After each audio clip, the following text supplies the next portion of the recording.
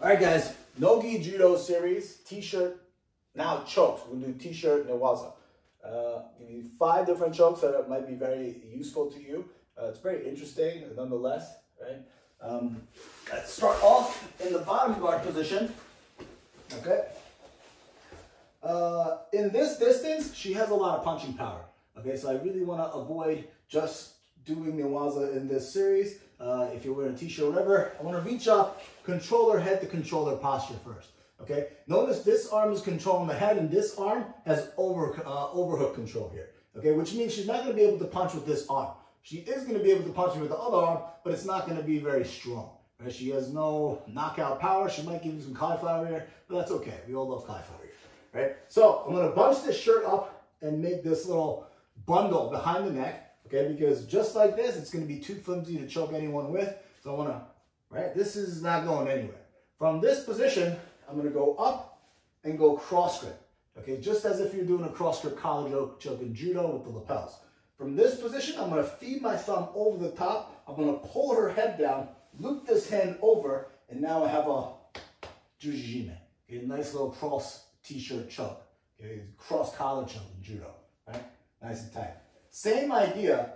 Okay, I could go for this grip using this overhook position. So now I'm controlling the arm, the shoulder, and her posture, right? Because there's downward torque on this neck. And from this position, I can go for the same exact choke. But now I have the option to attack this arm and Sankaku on the other side. Okay, so I have 3-pronged attack, which makes it a lot more versatile. Right? I'm not going to be a one-trick pony. In order for me to attack this top side arm, I'm going to scoop my hips out to the side, and then I could attack this going for a belly down Juji. Okay, belly down Juji. Or I could fight for this wrist control from the top side, push this leg down, go over, right? And now I can fish this on through, right? Fish this on through. Right? Simple Sankaku. Okay? That's not really a t-shirt choke, but it's nice enough. All right. Another technique that you can do, let's just go a little bit this way. Same grip. Okay? I'm going to keep this. Instead of going for the collar, I'm going to thread this hand through the top side of the shirt, and I'm going to rotate into a Sode guruma jime. Okay?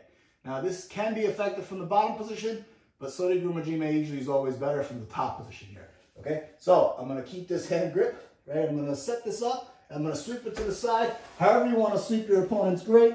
Okay, that's really up to you. Same idea, okay?